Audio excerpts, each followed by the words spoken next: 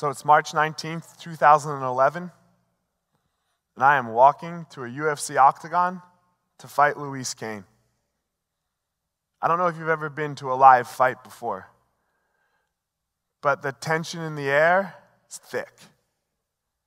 You can cut that tension with a knife. I'm in the cage, the fight starts. Every fight has this feeling out process. You're making moves, but not big moves yet. Neither person is. You're feeling each other out, trying to get the other person's rhythm and timing. Nobody wants to make that first crucial mistake. I go first. I miss. Boom. I get cracked. I fall down. Luis jumps on top of me. Hammer fists, elbows, punching. And in that moment, I chose to be a quitter. I chose to give up. I chose to not stand up and fight back and have the referee come in and stop the fight to save me. The coward Eliot showed up on that day. It's not the first time he's shown up in my life. 6 months later, I'm in a hotel room a couple hours before what would be my last UFC fight and the last fight of my professional career. I'm nervous. I'm real nervous. Crying, scared. To the point where I'm not going to go to the arena. It's not the fight that I'm scared of. It's this coward that showed up in the last fight. I'm scared he's going to show up again. I don't know why he showed up in that fight. I got no reason to believe he won't show up in this one. My wife looks at me and says, Eliot, you're here. You've done the work. If you just get in that cage, you're going to get $30,000. So just go in, get hit with the first punch, fall down, and be done. We both knew what this was. This is career suicide. There's no coming back from this. I'd be an embarrassment to myself and the entire martial arts community. But I was so scared. I was so nervous that this became my plan. I walk into that cage, and sure enough, first punch, I get hit. I don't fall down, though. I just stumble backwards a little bit. So fuck it, I thought. Let's fight. After 2 rounds, the fight was close. My coach sits me down in the corner. Says, this is it, Fire Marshal. Knowing that if I lose this fight, my career's over. What have you got? Can you go out there and give me every ounce of your soul in this last round, Eliot? I went out and I destroyed my opponent in that round. I beat him so badly, he couldn't fight for 11 months, and he had to have 2 surgeries afterwards. There's no Cinderella story to my fight career, though. Somehow the judges said I lost that fight. So an hour later, there I was again with my wife, crying again, but this time because my career was over. I looked at her and I said, man, babe, I'm never going to be as good as I am today.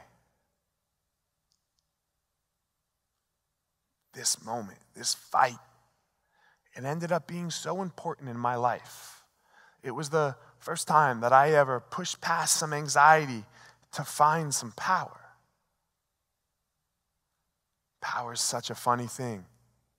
It comes upon us at the strangest times in our life.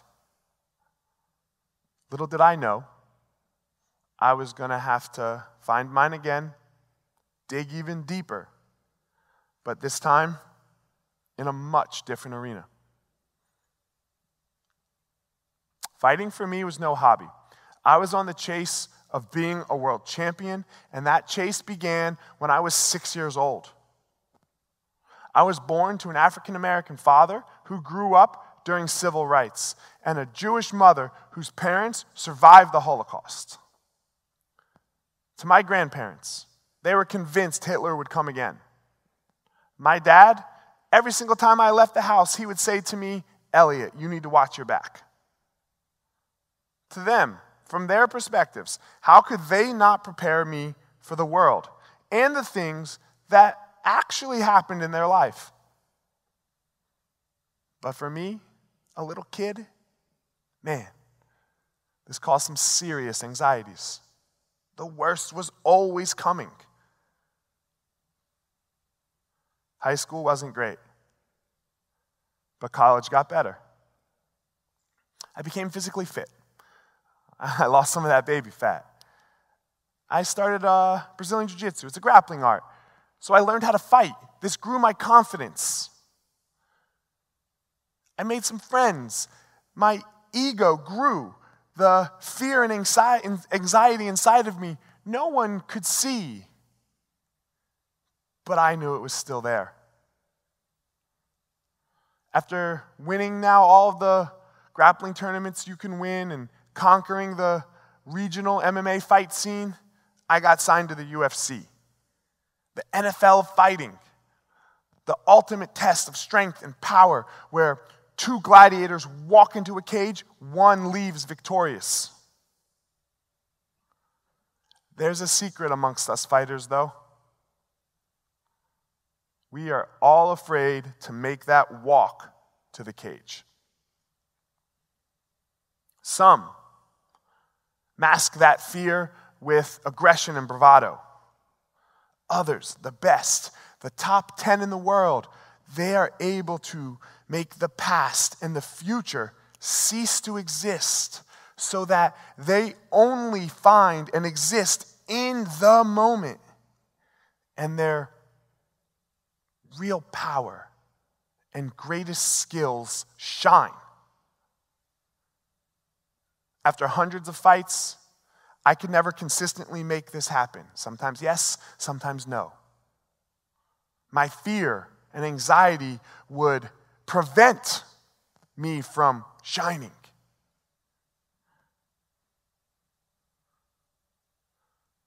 What if I lose? I would think. What are other people going to think about me? So there I was on that Saturday night after I lost my last fight. My career over, my identity gone. How was I going to hide this demon that's inside of me? What was I going to do?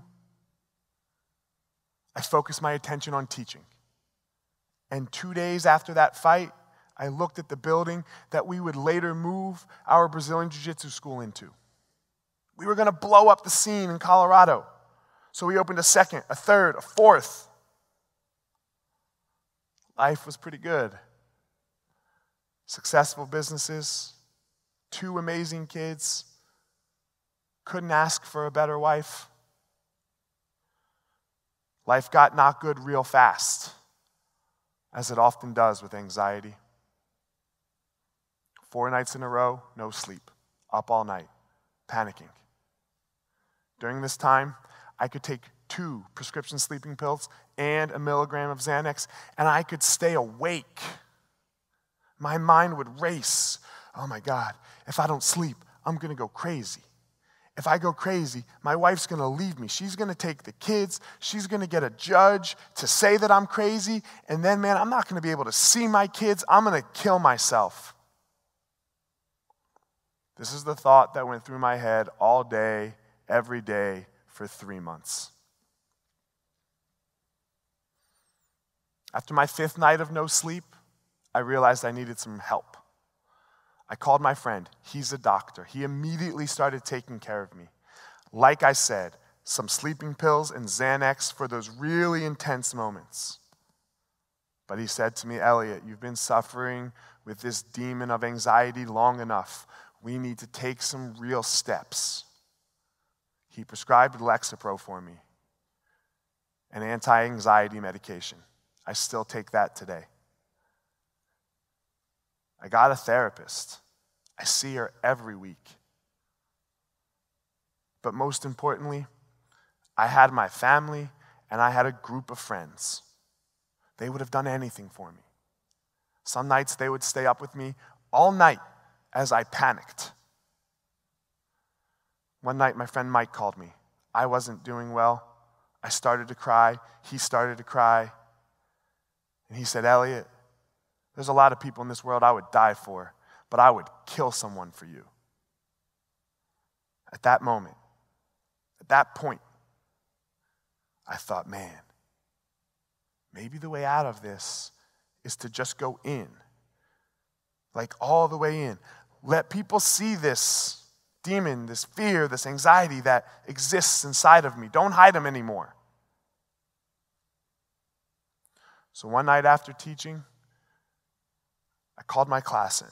Not just my class, the whole school. Over 100 people. Don't worry, it was before coronavirus. I told them that I was struggling, that I was going to be okay. But for me, right now, life was really hard. But this is what martial arts teaches us. It teaches us how to deal with the difficult moments so that we can survive. No one is immune to these moments.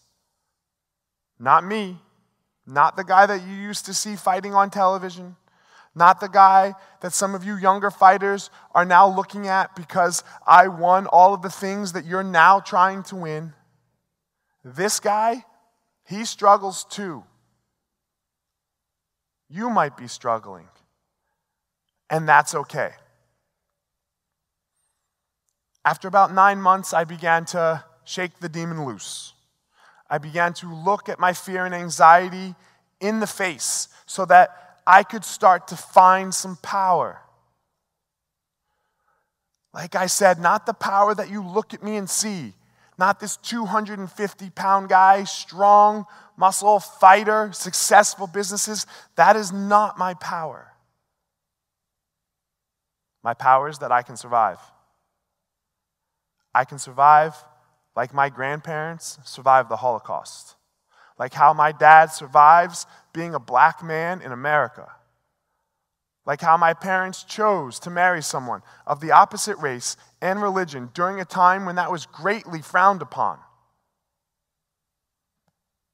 Yes, I can fight. I step on the mats every day. Sometimes someone gets their arm around my neck. And I've learned how to stay calm in that moment so that I give myself a chance to survive. I'm getting older now. I'm 40. I get on the mats with 20-year-olds. They're coming to beat me. I get on the mats with those 20-year-olds and I teach them to be more skillful so that they will beat me. This is what I call the gospel of fire.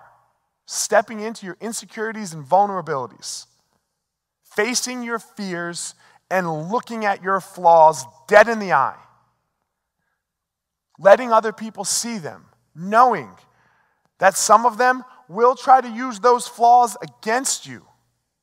But it won't matter. You will have a higher purpose. You will be able to keep charging. You will need to keep entering the arena. I don't know what your arena looks like. It doesn't have to be my arena. It is not necessary for you to get in a cage and fight another man. It does, however, need to be hard. It needs to be difficult. You will cry sometimes. That arena needs to be putting pressure on you so that you are always searching out the most skillful way so that you can start to find your power. This power of mine that I talk about. please don't think that it has made that demon go away. He's still here. He's with me every single day of my life. He's no longer a demon, though. He's my friend, and he points me in the direction that I need to walk. Pablo Picasso once said, "The meaning of life is to find your gift. I call that your power. The purpose of life is to give it away." So go find your power, my ninjas, and then go give it to the world. Thank you.